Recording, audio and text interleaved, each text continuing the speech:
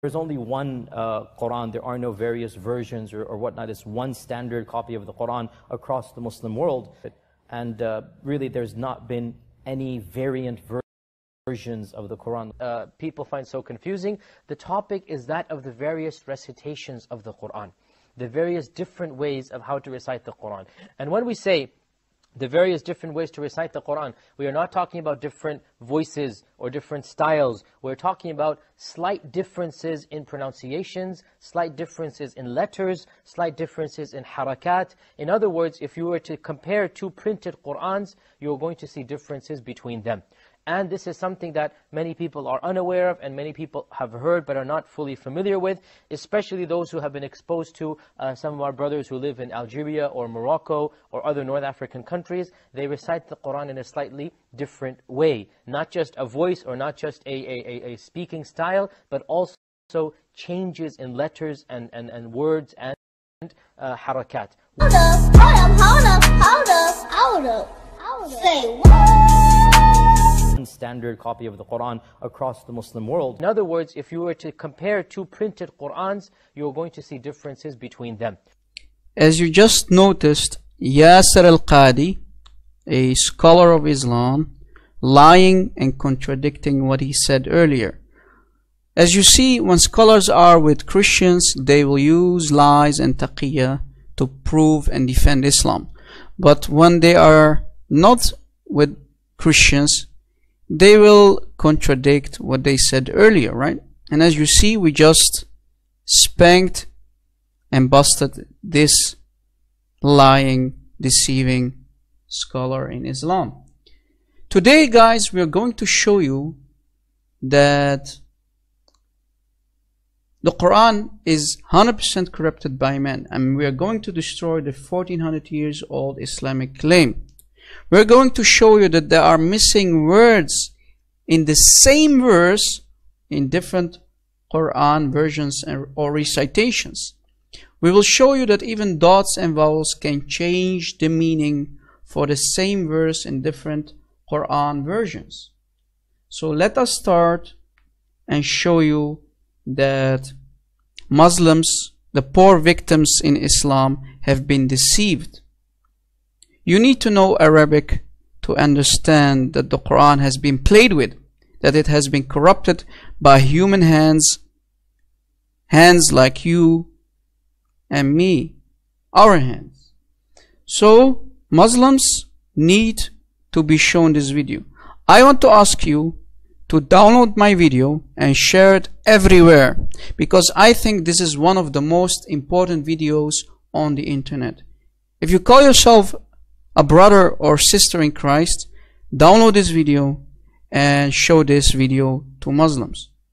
The truth must be told, and only the truth can set us all free. Muslims, you need to wake up and leave this satanic cult called Islam. This deceiving satanic cult that is still kept alive by the liars and scumbags called scholars, like this Dr. Yasser Qadi. They've been lying to you till today. Wake up. So let us start this teaching.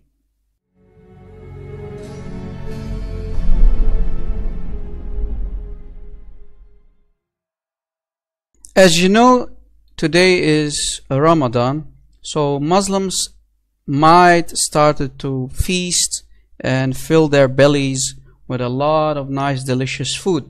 So let us start also with a nice bang, right? So this is chapter 33, ayah 68. Let me play the recitations for you, so Muslims can't say, hey, Rob Christian, you are lying. Let me play the Hafs version.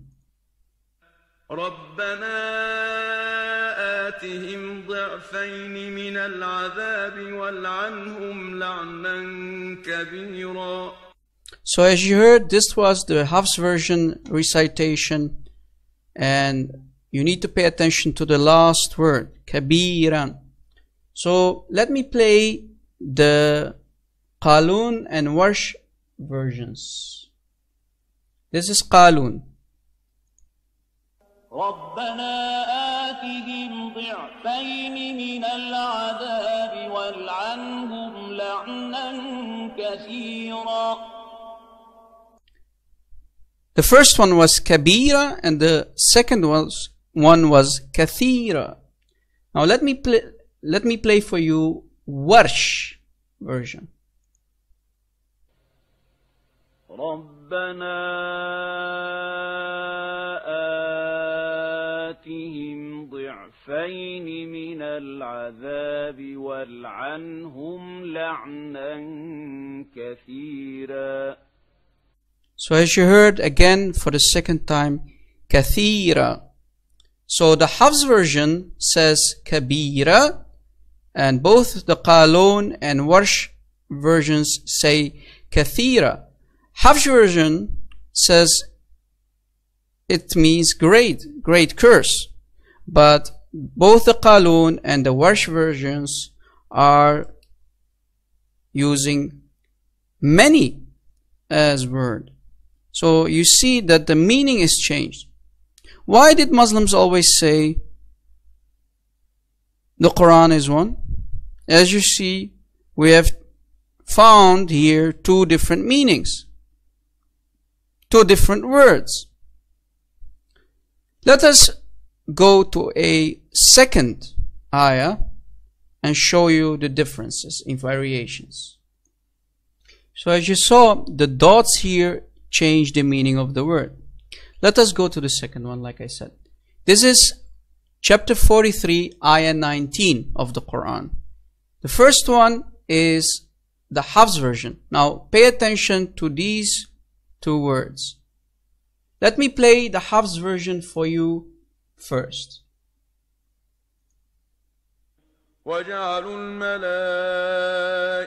الذين هم عباد الرحمن إناثا أشهدوا خلقهم. So that was the Hafs version. Now let me play the Qalon version. وجعلوا الملائكة الذين هم عند الرحمن. Did you hear it? The first one was ibadu. The second is inda. Ibadu, inda. Do you hear the difference? Again, ibadu, inda. The first one means, in the Hafs version, slaves of. The second one in the Qalon version means with. Now let me play the third one, Warsh.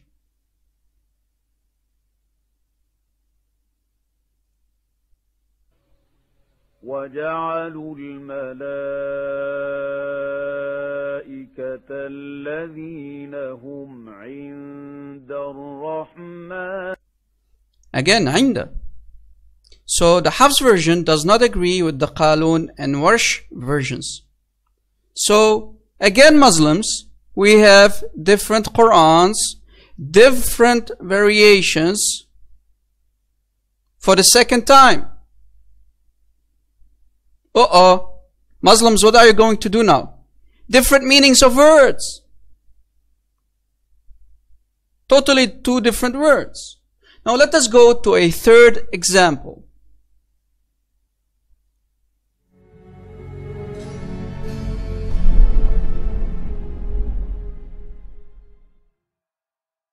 This is the third example, chapter 98 of the Quran, ayah 6.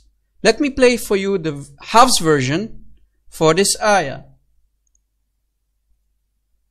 إن الذين كفروا من أهل الكتاب والمشركين في نار جهنم خالدين فيها أولئك هم شر البرية. So as you heard, Bariya. Okay? So let me play for you the Qalon version. إن الذين كفروا من أهل الكتاب والمشركين في نار جهنم خالدين فيها أولئك هم شر البريئة. شر البريئة. So the first one means creatures, the worst of creatures, and the second is the worst of innocent. Different meanings. Different words, different meanings. As you see here, the vowels are playing an important part, right? So even a vowel can change the meaning. A dot can change the meaning of a word. Muslims, as you saw, this is the third example that we just played for you and showed you how the Quran has been played with. Muslims, this is not difference in dialects as you have claimed for the last 1400 years. No, we have here different in meanings of words. The ayahs are completely changed in meanings. No dialects as you have claimed. No. The proof is in front of you. Stop listening to your filthy, lying, deceiving scholars. Let us go to a fourth example. So we will end with a very big bang. Now I'm going to show you from chapter 57, ayah 24, that a complete word is missing. Now pay attention to this word. As you see, it's gone. And let me pray the recitation for this ayah. Chapter 57, ayah 24. Let me play the Hafs version first. Pay attention, guys.